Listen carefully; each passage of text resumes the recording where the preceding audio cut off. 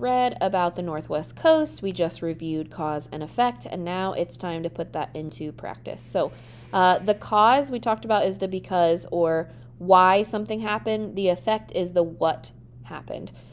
So they've given us 4 sets of cause and effect with kind of rotating back and forth between whether they give you the effect or the cause.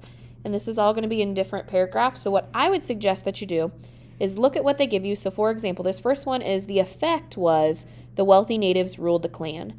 And the effect is the what happened. So we have to find out why. Why did the wealthy natives rule the clans? So I would look back in my story and I would find why that happens. Let's go ahead and do that. Let me pull up the story. So I'm going to look for where it talked about wealthy. Here's the word wealthy. So this said, instead, the wealthy people ruled the clans. So that kind of sounds similar to the effect. So now we have to find why.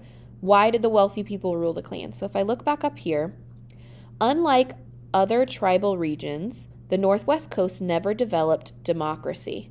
Instead, the wealthy people ruled the clan. So why did wealthy people rule the clan? Because they never developed democracy. So that's what would go in your first one. The cause is never developing democracy. So the effect was the people that had the most wealth ruled the clans. So that's what you're going to do for the rest of these. You're going to either look at the cause and find the effect, or the effect and find the cause. And then finally here at the bottom, you're going to write your own cause and effect. So you're going to look back into the story and decide, okay, here's a what and a why.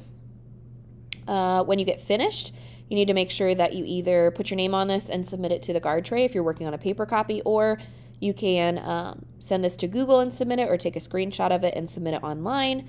If you have any questions, please make sure that you either Canvas message me or come up and ask if you're in class, or have your parents shoot me an email, whatever it is that you need to do to make sure that you get this finished up. And then on the next page, you're going to be working on the last Padlet.